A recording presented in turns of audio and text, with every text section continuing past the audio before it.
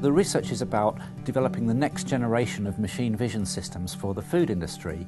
So while the current computer vision systems that are out there are usually set up to work with a single type of produce, our system is aiming to be much more multi-purpose and much more flexible. So the approach is trainable, which means it can be set up to work with lots of different types of food products and even food packaging. Tom Duckett, Professor of Computer Science.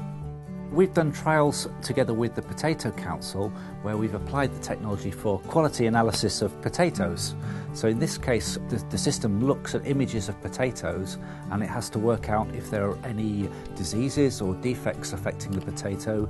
It could be greening or a common disease or some mechanical damage, and the system has to evaluate, detect and quantify the presence of different defects on the potato.